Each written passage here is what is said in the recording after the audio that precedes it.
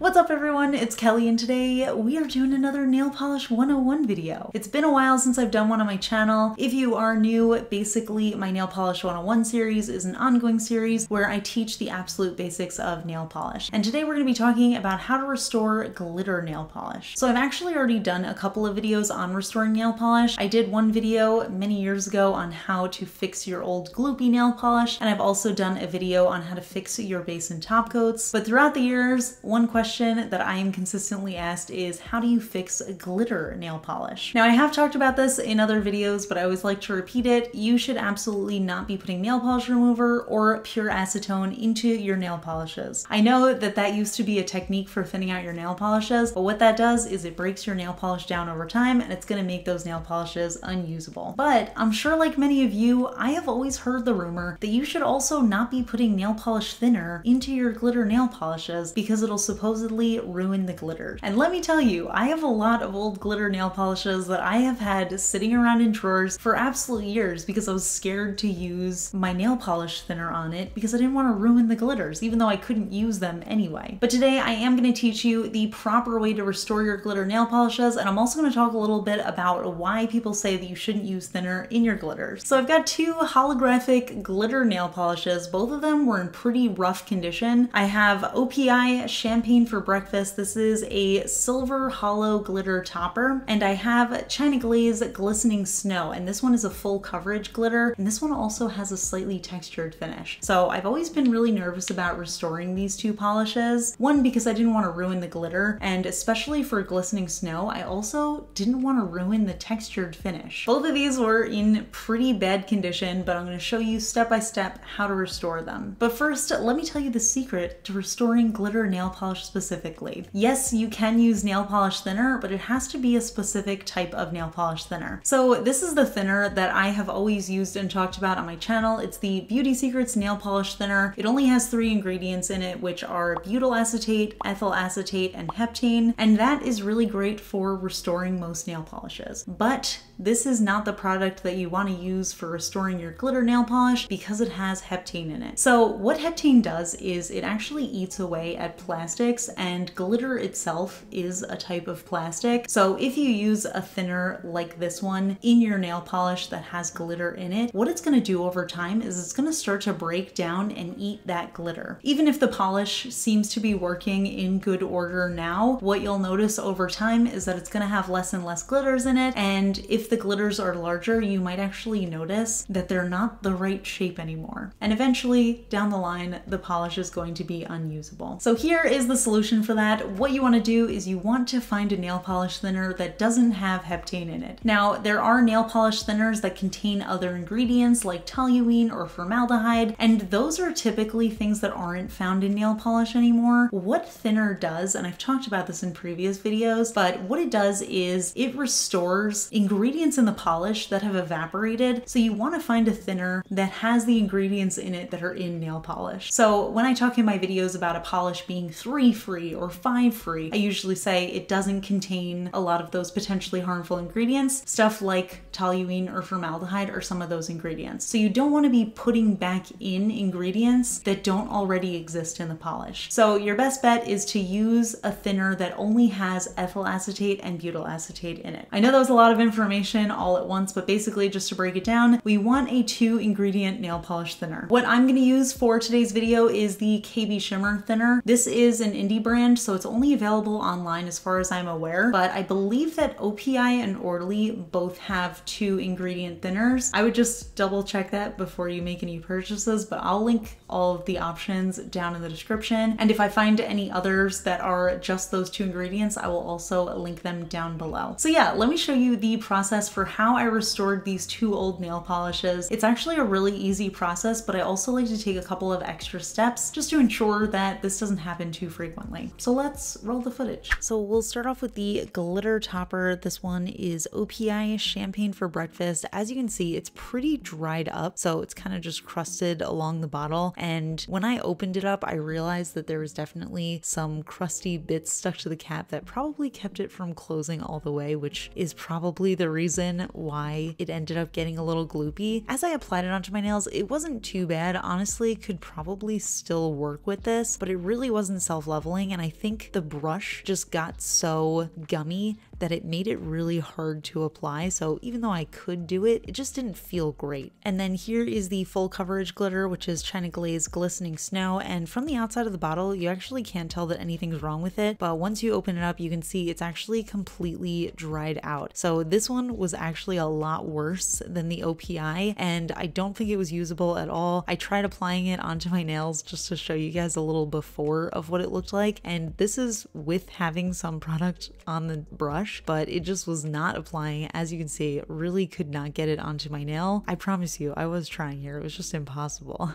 So let's begin the restoration process. I'm using these lint-free wipes. They're the new ones from Cirque, and I'm just gonna put a little bit of pure acetone on them. Now I know I mentioned that you don't want to use pure acetone in the polish, but you can use it to clean the neck of the bottle. And in this case, because the neck of the bottle is dirty, it's keeping the polish from being able to fully close, which is what's making the ingredients evaporate and what's making the polish clump up and get really thick. So this is the first step to making sure that it all starts working properly again. Once the cap is able to close, then we can restore those ingredients and then we don't have to worry about it happening again. And I ended up doing this with the China Glaze bottle as well, but it wasn't as severe, so I didn't even bother filming that part. And one thing to also check is the inside of the cap. Sometimes it can get a little crusty in there as well, and what I recommend is using a Q-tip to clean that off. I didn't think it was too messy on the inside of my cap, so I didn't even bother, but I recommend doing it. So now for the fun part, I'm going to take my thinner. Like I said, I'm using the KB Shimmer one, but you can use whichever thinner has these two ingredients, the butyl acetate and the ethyl acetate, and then I'm going to start pouring drops into my glitter. So I'm using the OPI one first. I like to start off slow, but usually when you have polishes that are this thick and clumpy, you need more drops in there. So a lot of bottles will say start with 2 to 3 drops. Because this one was a little dried out, I knew that it was going to take more than that, so I started with about 8 and then I just shook it. Now, one thing that happens a lot when you're working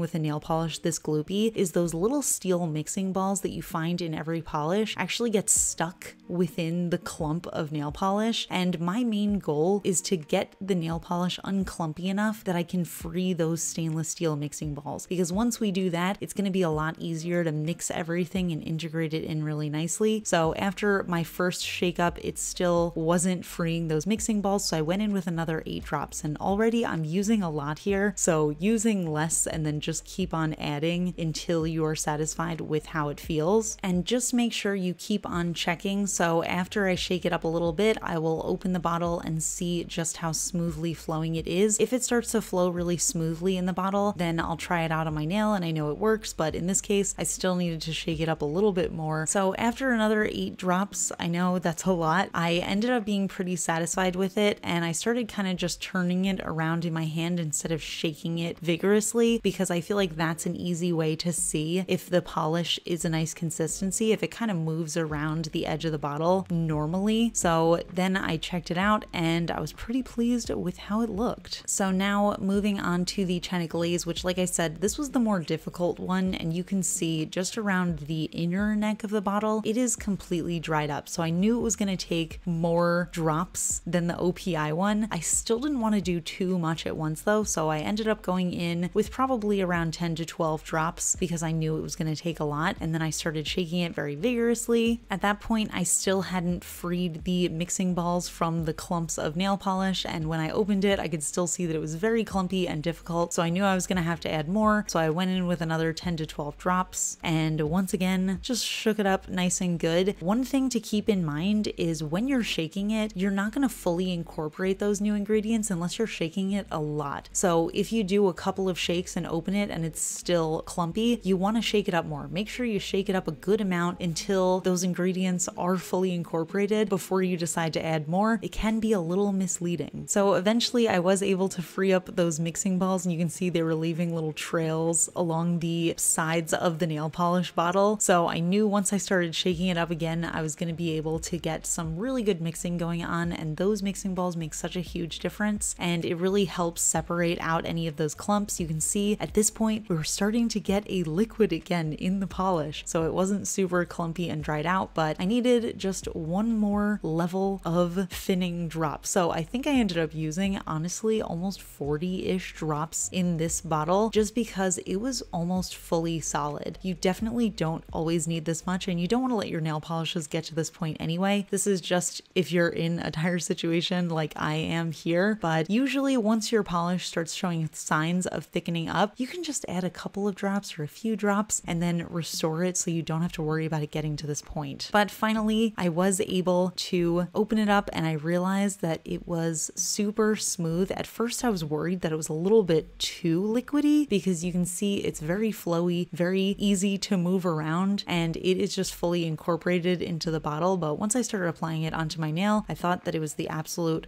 perfect consistency. So now let's do a little comparison of what the polishes looked like before versus after, and you can see what a huge difference. I was a little worried that the brush on this one was going to be unsalvageable, but even just having it in that thinner while I was shaking up the bottle really fixed it up super nicely. So I was able to get a full manicure, and even though it is a pretty thin consistency now, I was able to get full coverage in 2 coats. And the most important thing to me was making sure that this polish was still textured. So I let it dry fully and I checked it out, and it does still have that nice, slightly sandpapery texture that I absolutely love. So I was really excited about that. And now for the comparison with the holo glitter topper. And like I said, when I first was applying it, it really wasn't too bad, but you can just see the difference side by side of how much easier and smoother it was to apply it after I used the thinner. So even if it doesn't feel like it makes a huge difference, it really does help a lot. So yeah, that is how I restored these 2 polishes. And as you can see, it works really well on both different types of formulas. So it does work on toppers as well as full coverage glitters. And I was really pleased to see that the China Glaze polish still retained its textured finish, even though I used thinner in it. So now we know for the future that we can actually thin out textured polishes, which is very exciting news because I love textured nail polish. But yeah, that is it for today's Nail Polish 101, but I would love to hear your thoughts. If you have any product recommendations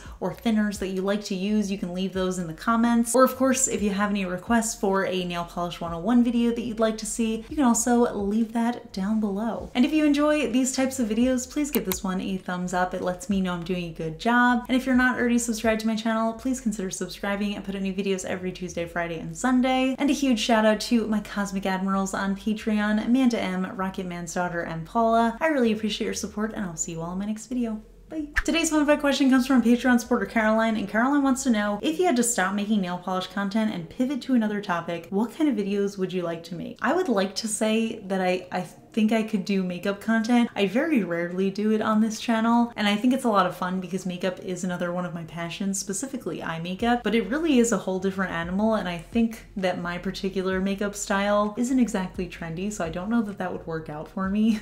But I also really enjoy reading. I actually read like 7 to 10 books a month usually, and I feel like I could do book reviews, but I've also done a little bit of book reviewing on my vlog channel, and I am a very harsh book reviewer to the point where I kind of feel bad that I'm a little harsh about my book reviews. So maybe that wouldn't work either. I don't know. I don't know. What do you think I can do? Please give me suggestions in the comments, and I'll see you all in my next video. Bye.